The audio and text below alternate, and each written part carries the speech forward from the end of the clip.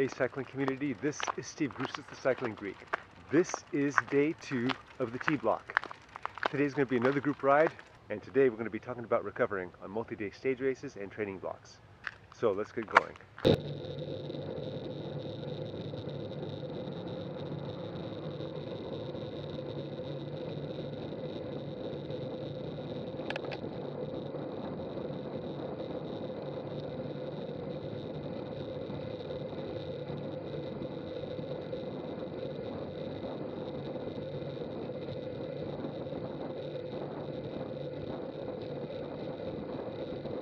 In episode 1, we discussed how to design a training block. In episode 2, we will discuss how to recover between each of the day's training rides. This also applies to stage races. To begin, what should one do after a training ride? Get in an ample amount of carbohydrates and amino acids as soon as you can after the ride, preferably within 30 minutes.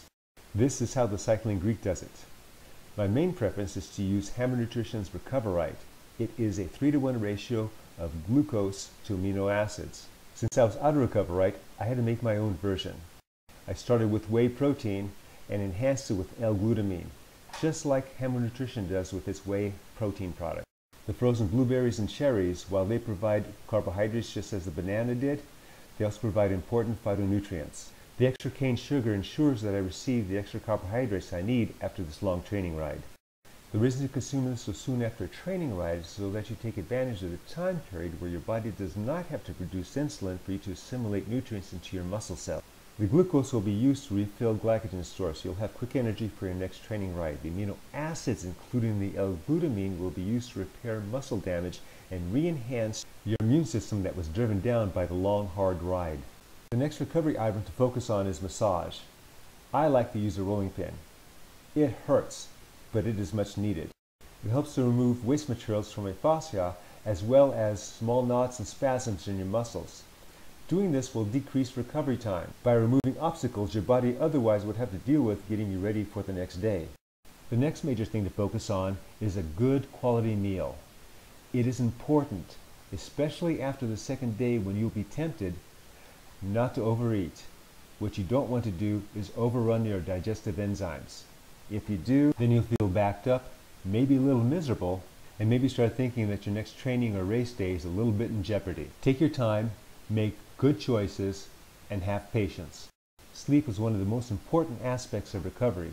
Not only is it important to get a quality night's sleep, but I recommend doing a nap during the day after the training ride. At the beginning of the block, I found myself napping for about 20 minutes after the ride. Toward the end of the block, it could be from 1 to 2 hours. Keep in mind, I'm an old guy. While it is highly recommended that you stay off your feet, it is equally important that you have a little bit of activity. For example, walking down to the end of the block and back. It helps promote blood flow, extraction of waste material, and brings a little balance back into your body. In summary, as soon as you get off the bike, get in that easy to assimilate carbohydrate and protein. Next, get that massage stick. If you don't have a massage stick, use your hands and fingers. After that, a good quality meal. Remember, don't overeat. It's important to take a nap and get that good quality sleep and go for a small walk. I hope you found this useful. Remember, comment, like, subscribe, and look for the next episode, The Cycling Greek. And this is just a third of the way into day 2. Easy peasy. This is William Iwi. So how do you recover on multi-day rides? What do you do? Well, I make sure, usually during the first half hour, I'll try to mostly drink, but eat some. And then I sleep. And that's about it. Make sure I get a good rest. So, real quickly, what do you do to recover on multi-day rides?